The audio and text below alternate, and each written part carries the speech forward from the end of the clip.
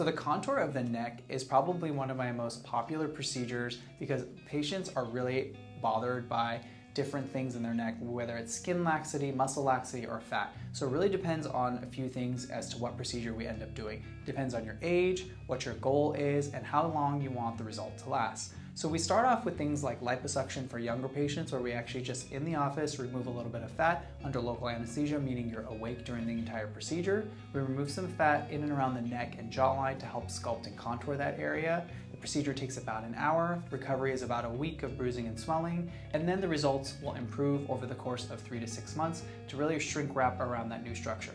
But unfortunately, if you are a little bit older or you have muscle and skin laxity, taking out fat is really not going to give you the result that you want. So I've developed something called a neck contouring procedure, where not only do we remove fat, but we tighten and release the muscle to give you the most sculpted neck and jawline. Now that procedure has to be done under general anesthesia, but it takes only a couple of hours, and it really does give you the longest lasting and most natural looking procedure if it's the right choice for you. If you're interested in having a procedure done around your neck, or you're bothered by the laxity or the contour of your neck, give me a call. We can set up a consultation. I'll show you pictures and answer all your questions.